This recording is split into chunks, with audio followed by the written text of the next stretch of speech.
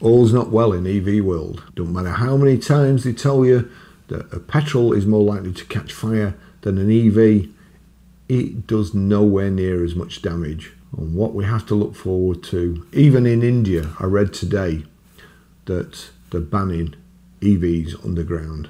I'll try and find the article, but it looks like they're going to ban EVs in underground car parks. India's EV ambitions may hit regulatory bump as draft building code curbs basement charging.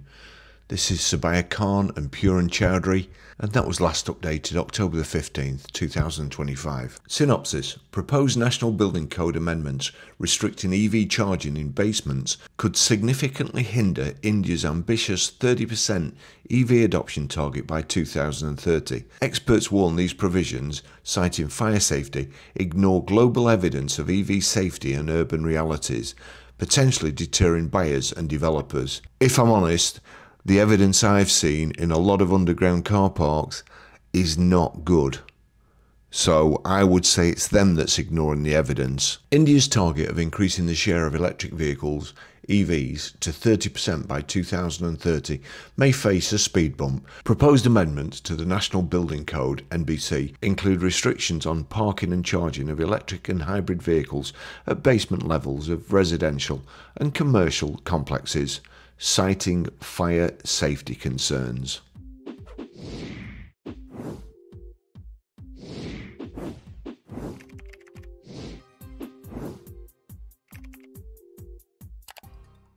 Wow, October 3rd, 2025, the EV report, Nissan recalls Leafs for battery fire risks.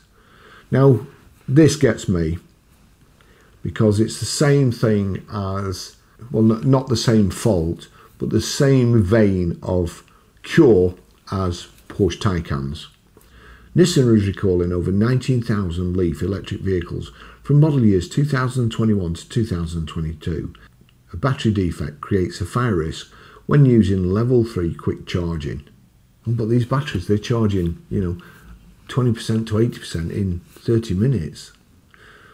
Nissan North America has announced a safety recall for approximately 19,077 of its Leaf electric vehicles due to a battery defect that poses a fire risk. The issue affects certain 2021 to 2022 models and is related to a potential overheating during level 3 quick charging sessions. Why? Why will it overheat? He highlights affected models. The recall includes certain 2021-2022 Nissan Leaf vehicles equipped with a level 3 quick charging port. The defect, the lithium-ion battery, may develop excessive lithium deposits, increasing electrical resistance, and the potential of overheating. So, electrical resistance, byproduct, it gets hot. Get it? The safety risk. The safety risk. During level 3 quick charging, the battery may heat rapidly, potentially resulting in a battery fire and increasing the risk of injury.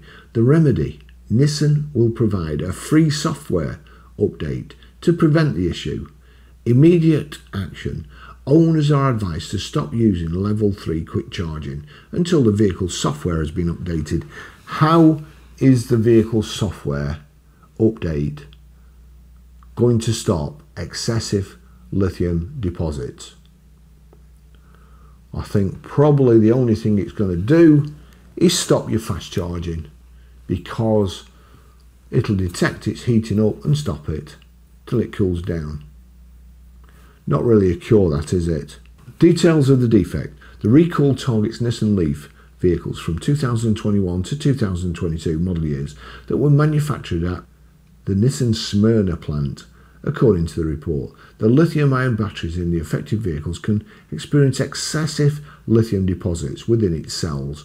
This condition causes an increase in electrical resistance and can lead to a fluctuation in the battery state of charge.